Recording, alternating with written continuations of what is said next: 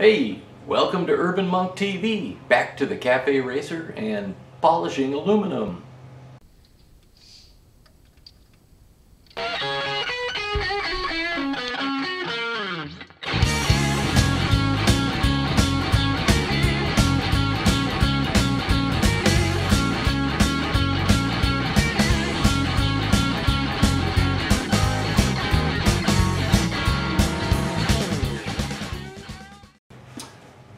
So we've got a couple of covers. I'm starting with this one that goes over the points and ignition, and this has had some scratches. The one that I had on my bike was actually cracked, so I ordered this off of eBay, but this has been scraped up a little bit too.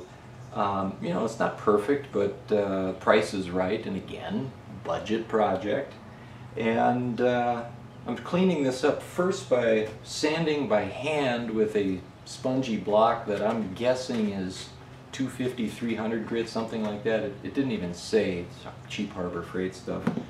And then to get into the little nooks and crannies and to work into some of the little divots, I'm using my rotary tool, you know, Dremel-like thing. And I've got two different size sanding disc is the wrong word, it's a cylinder, drum maybe, but working into here with that and just sanding away. So right now it's about sanding away all of the tarnish and black, and there's a clear coat on these, and at the same time I'm painting parts outside, the valve covers and that kind of thing. So start out with about 300 grit.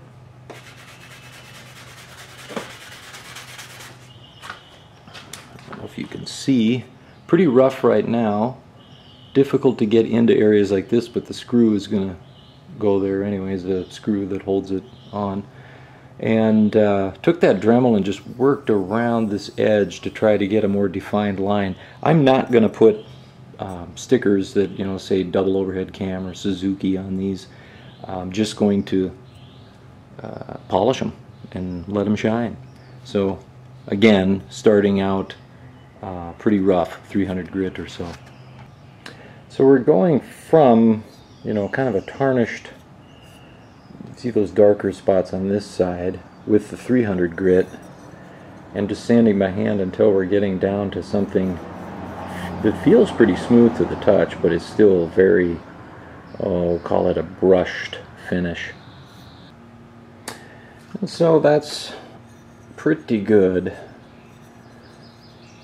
for this step. Now we're going to move on to, I believe I have 600 grit is my next step up. 600 grit. This is wet or dry.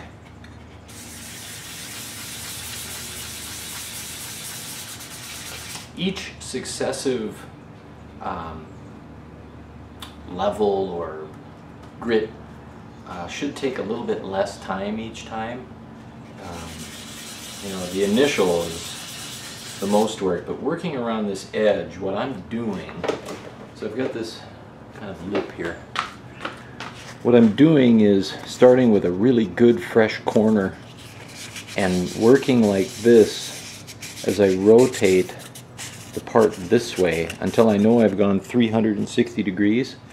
Then I get a fresh corner, rotate the opposite way, go 360 degrees with the part the other way, switch corners, switch my rotation 360 degrees, and then finally the last corner. So I do 4 corners in 2 different directions all the way around, if that makes sense.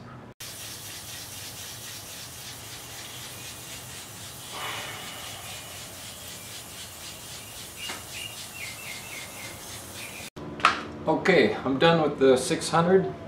Next step I have is 1500. Be nice if there was one in between there, but I don't have it, so we're on to 1500. This is kind of what we're looking like right now.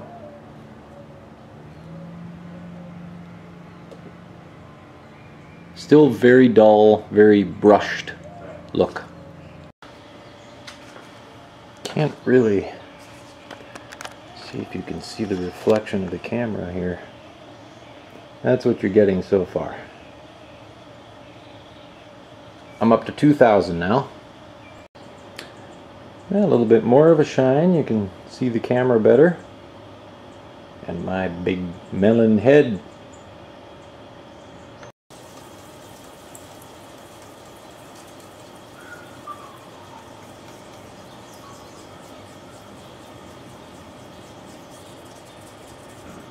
Okay, so I've got a pretty nice sheen going on this thing, and the next step is to polish, essentially. And this is Tripoli compound. This is what I was going to use, but it got a little old and dried up. I have a small amount of the same brown polishing compound.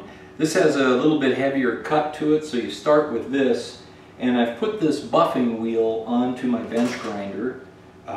Going to put this on there, put this part on here, and buff this up. It should start to shine pretty good. Then I'm going to follow up with a metal polishing compound, and you can't use the same buffing wheel because you're already going to have this stuff in it. So I've got another smaller one here on my drill press that I'll do the polishing compound. So two-step process, you know, deeper cut, and then the finest polishing, which it also has just the slightest cut to it. That's what we're going to attempt to do here. Okay, so I've been working with this a little bit, and my brown compound is very dry. I probably just need fresh stuff. It's not working well. It's flinging off of the buffing wheel, and I am giving up on this. But what I tried was some of this mag and aluminum polish from Mother's, and that's actually giving a nice result. So I was just doing it by hand. I'm going to move to this buffing wheel with this stuff on it and try to do it a little bit more automatically, and we'll see how this turns out. It immediately turns black. You don't need a lot of pressure.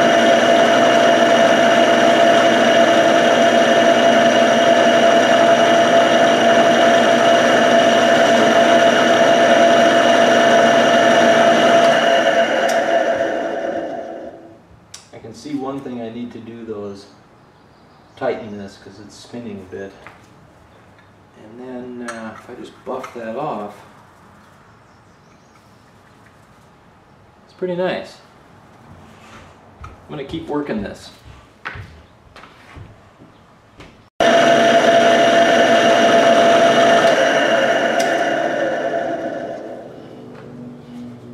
And buff it off with a towel.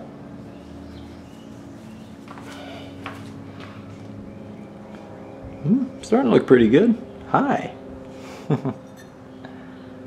Not perfect. It's a used part, but you know,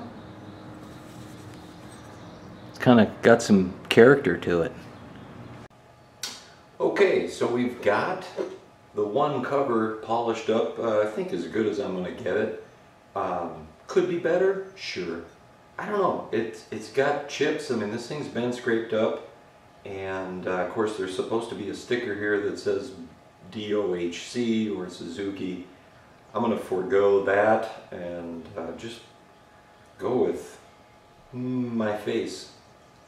And we've also got the clutch assembly cover to polish up, we've got the generator cover to polish up, and then the cover that's over the gear shift and the front sprocket. I'm just going to go with the aluminum paint. So what we got to do now is get the valve clearances checked, and I got to get those valve tappets ordered up because get everything off eBay. It takes a while to get here. So I have now painted this valve cover. Oh, and the other thing we have to polish is the end caps for the going here. These are going to get that mirror-like finish right there. So that'll be fine. Anyways, valve clearance. We have to have the cams in a certain position, either A or B in this diagram. And then the clearance between them has to be 0.03 millimeters to 0.08 millimeters.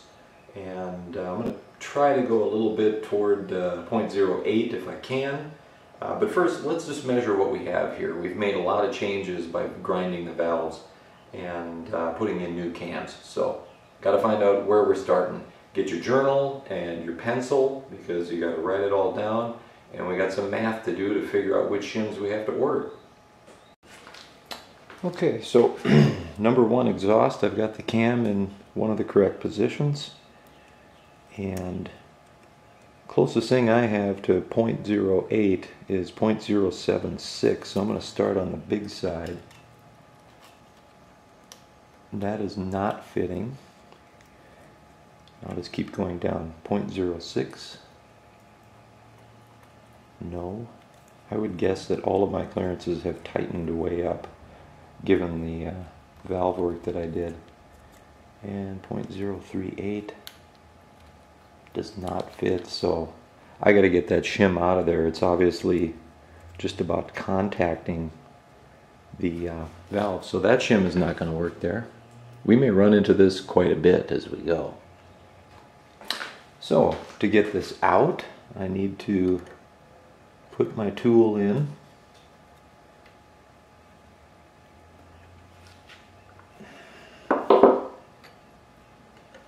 Against the bucket. Tension is so tight that I can't even get the tool in there. Can I get it on this side? Yeah, there we go. So there, I'm pressing the bucket down, but the shim is clear, and I can reach in with a forceps or a small needle nose and pull out my shim.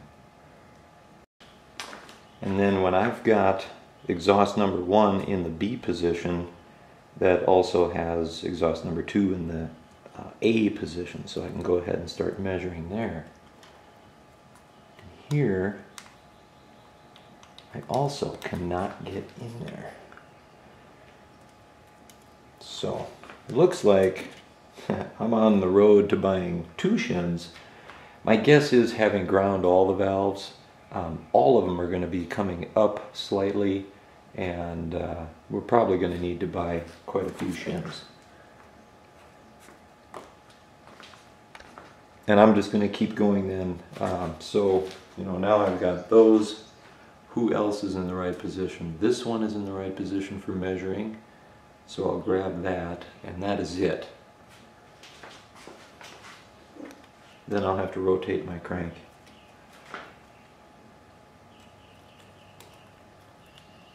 And again, not fitting. Let's rotate. Oh, I'm going to need to put a shim in here though as that lobe comes around. So you got to have a shim in the bucket while you're doing this. So I've been through all of these. None of them fit at the minimum spec. And so I've got some with 2.7 millimeter shims in them. That is the thinnest shim that I have. So I'm going to go ahead and try to reposition the 2.7s into the positions where I had 2.8s in hope that I will find at least a measurable gap there. But I am going to have to take a stab in the dark on ordering some shims that are, you know, do I go to 2.6? Do I go to 2.55? Do I go to 2.5? Unknown. We're going to have to just order some up, wait for them to come, put them in, measure again. So this will take a while, but meanwhile we can be polishing other parts and having fun in other areas. Okay, so I did a little deductive reasoning here by taking one of the thinnest shims I have, a 2.7, and moving it into one of the positions where I had one of the thickest shims. I was able to put one of these valves into spec. So right now, by taking the 2.7 from exhaust 1 and putting it in intake 3, I've got intake 3 measuring right at the upper clearance limit, which is 0.08. you know, that's a good spot to be. There's a lot of room for wear there. So now I can leave that shim there. It gives me a little insight looking at what my measurements were, because I had that in my journal, and what the shims were in those spots, and knowing that that won a full hundredth of a millimeter, 1 full hundredth, going from 0.08, or sorry, going from a 2.8 to a 2.7, so that's actually a tenth, I'm sorry. That made the difference. So maybe what I got to do is, it's still a little bit of a guess, but I'm going to go 1/10 of a millimeter on all the shims that I need, order those up, get those in, and chances are I won't waste too much money on the wrong shims by doing that. I hope that makes sense, but it's still not definitive answer, but it's a little more insight, and just helps.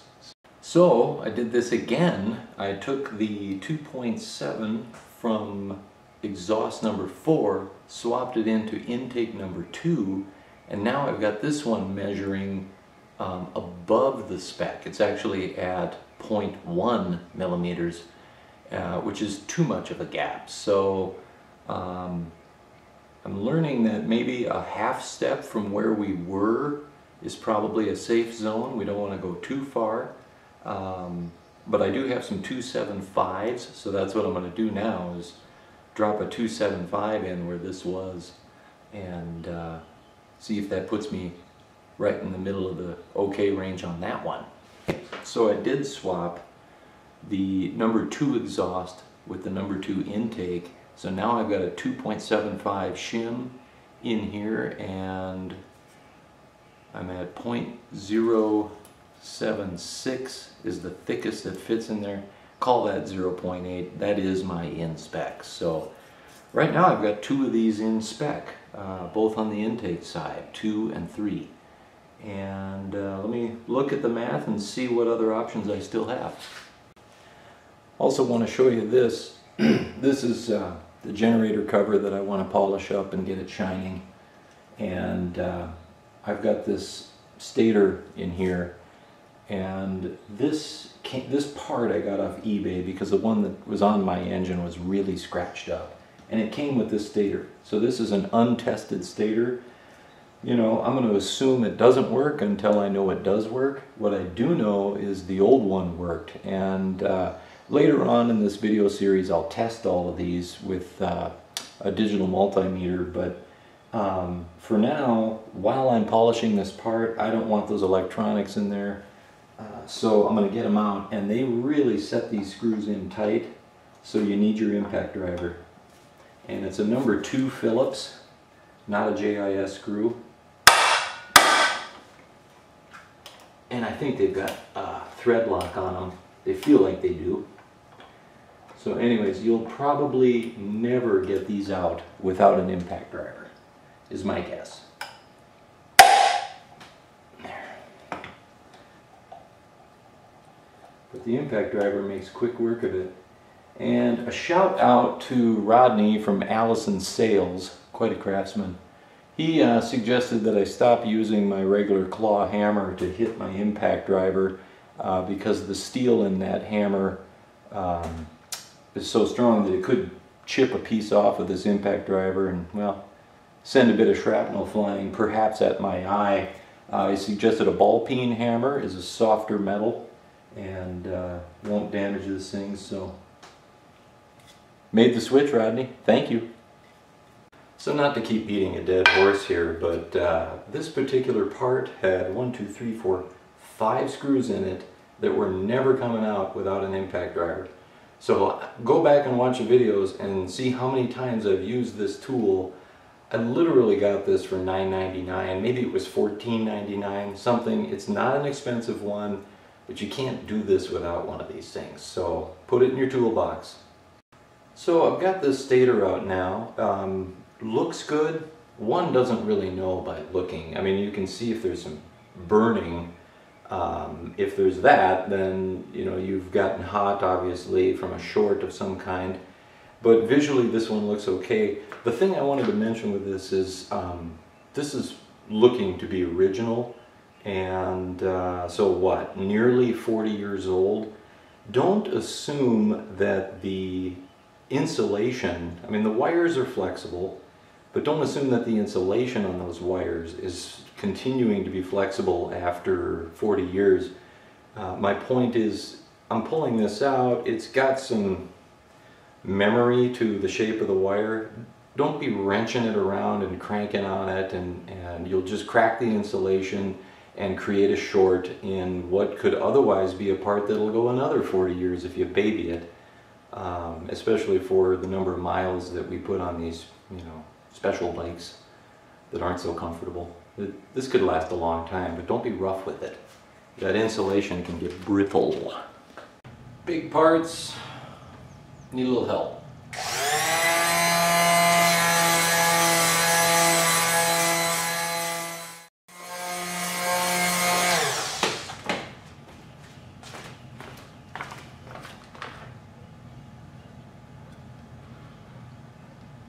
Making progress.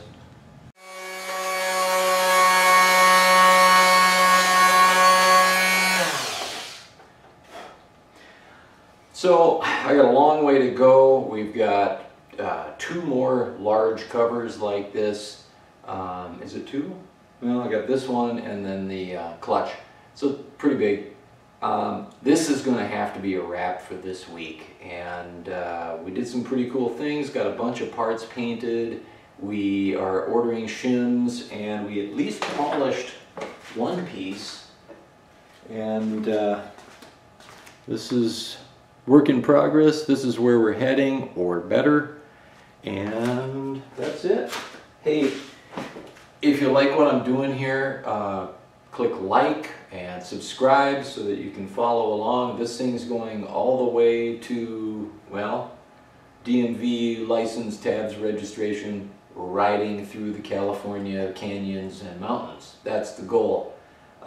Maybe even, we'll see how it turns out. Maybe I'll take it to a show someday and see if I can get a participant ribbon, as are so popular today. Thanks. Take care.